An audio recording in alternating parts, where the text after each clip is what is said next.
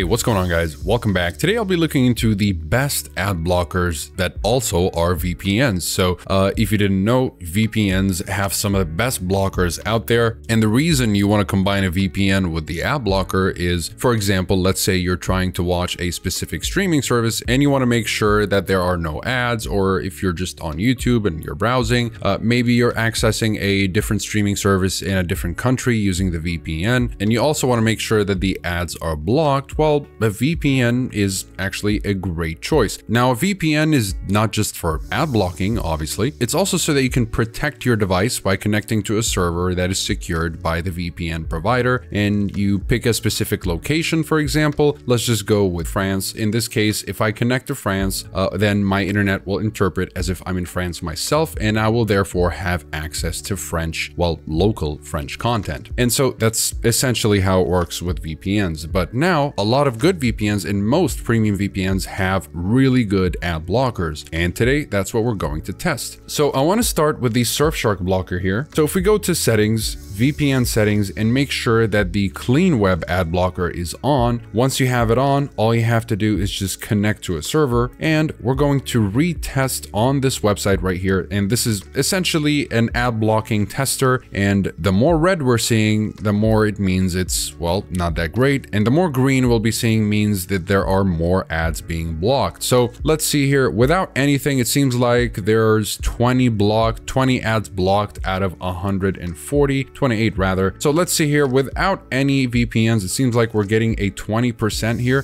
So let's see with Surfshark, let's just give it a retest. As you can tell, it looks like we've been able to block up to 80. So this is really cool. Okay, so as you can tell, the Surfshark application has quite a bit of an ad blocking capability, but it may not be as good as you want it to be. So let's just go with ExpressVPN now. So if I were to go to ExpressVPN options here and make sure that everything is on here, I can just go ahead and connect to any server. It doesn't really matter. And once I'm connected, all I have to do is just give this a refresh, and let's just see what happens on the tester now when we give it a retest. We should be reaching much higher levels here with the percentages. I would assume about 80%, and there we go, 89%. Wow. So almost all of the ads were blocked, only 15 were not blocked. Okay, and it seems like it's the Google ads that were not blocked, and it's probably because I'm using Google Chrome. So that's understandable. We can probably remove these if I just used another browser that's a little bit more private. Okay, so now that we've tested Surfshark and ExpressVPN, let's also give a live test to NordVPN. So with NordVPN, we have the most advanced one here. We've got file protection, which is sort of like a mini antivirus, and then you have web protection and threat protection light. So you want to turn both of these on, and if you take a look at this, will essentially block all kinds of trackers, malicious websites, and other parameters that websites pick up to keep track of your data and your habits.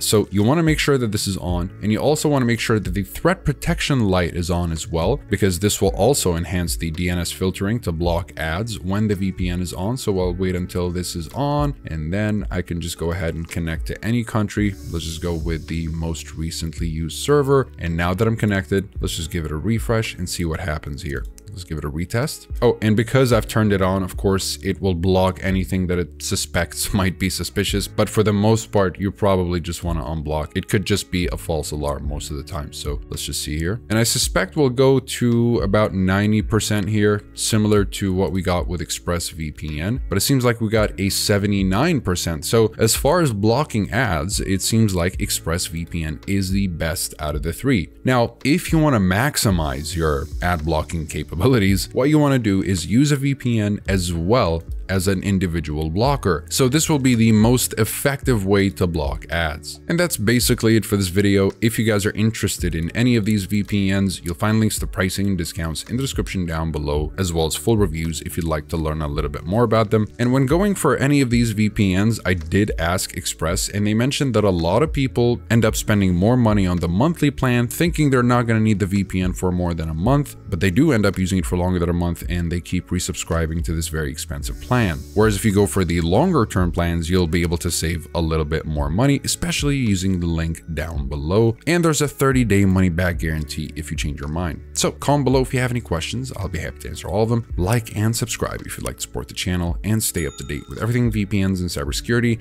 Thank you guys very much for watching, and I'll see you in the next one. Have a wonderful day.